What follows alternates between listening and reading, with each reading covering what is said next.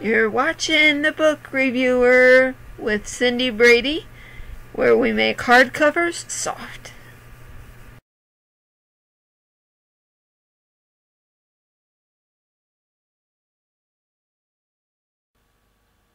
Hello, and welcome back to another episode of The Book Reviewer with your host Cindy. And I have another book review to share with you guys. So, before we get too far into the video, Happy New Year to you guys. I know that they celebrated that a couple of days ago, but here I am wishing you a Happy New Year wherever in the world you are. However you celebrate New Year's, I hope you had fun and were able to spend it with people that like you and family and everything like that. And let's see. Before we get too far into the video as well, I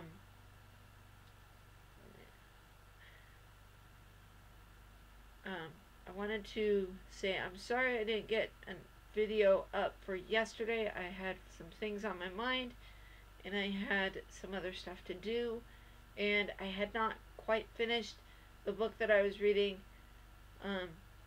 for yesterday's book review for today. So I got to finish reading my book, and here I am coming at you with another review. Okay, so this, you guys know, if you've watched me for a while, that I am clearly a fan of Beverly Lewis. This was an author that I found probably a few months ago, and I thought, well, let's try it. And I think I had picked up the second book in the series and then realized that I wanted to read them in order so that I could do the series reviews like I typically do and go from there. And I really like this author, Beverly Lewis, and I found out I had picked up another book from her.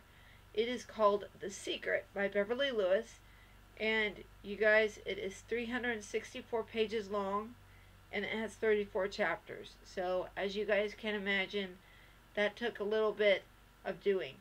But I am glad I went for it, and I finished the book, and I'm here now to tell you what I think. So, Beverly Lewis has this new little mini-series out, and so, as far as I know, it is a 2-book series. It is a series called Seasons of Grace, and I have finished book 1 of the series. Beverly Lewis grew up with an Amish background. She lived in the life so long, and then I believe she departed from it for whatever reason. And she decided to write stories that centered around their beliefs and created stories that could have happened and maybe did actually happen in her kind of community. I'm not really sure if these stories are real life. I don't think they are according to the epilogue, but she said that she has fun doing little mini-series and starting series and things like that. So this book starts out with a family that gets along really well. They have a few children that are able to help out on the farm, and then it's intermingled with another story. So there's like 2 stories kind of going side by side, and there's this other woman named Heather who is ill. She's probably in a state of shock right now, and she's not quite believing the diagnosis, which is sometimes hard, sometimes easy, depending on what the diagnosis is. And they follow these 2 ladies, what their happenings are with their families, whatever families they have. It was quite a long book at 364 pages, but you know, sometimes once you start reading, you can't really stop unless you need to do things like dishes or whatever. Um, but it was worth it. I really liked it, and it was quite well. A lot of authors make their characters believable, and she did that very well. And from what I understand, there is another book that has the sequel to this story called The Missing, which I will get to soon. Um, so, again, this is a 2-book series. I have only read the first book.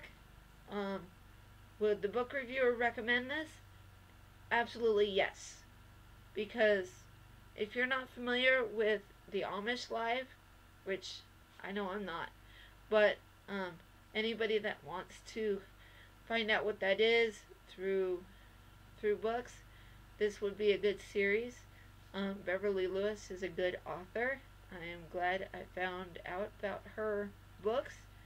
Um, I will keep reading them, and yeah, I will put links to Amazon up in the video description below, and up in the cards above. No, in the video description below, definitely. It does have a Kindle edition, you guys. And if you guys are subscribed to the Amazon Kindle Unlimited, you can read it for free. But it seems like sometimes on Amazon, the paperbacks are way less expensive than the Kindle edition, um, which is kind of a switch off. I explain it in my other video, physical books versus ebooks, that I will put up in the cards above in case you missed it. I think that's all I have for you guys today.